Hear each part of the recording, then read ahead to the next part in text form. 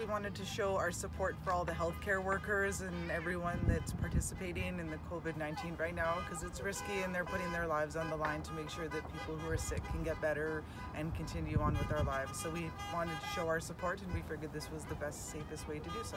We heard about it through other Canada Post members throughout Canada that were doing it, and we figured we should do our part as a small St. Albert city. We figured we'd do our support for the Sturgeon Community Hospital. Today just turned out awesome. It was nice and sunny.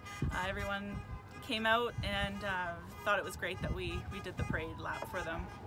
It was such an amazing experience. Thank you again for everything that the healthcare workers do. Everyone who does there, the janitors, everyone that's there. Thank you for everything that you're doing. It's always nice to have that support. Makes our job a little bit more easier, and of course we couldn't do it without everybody else's support as well. Together we'll beat this.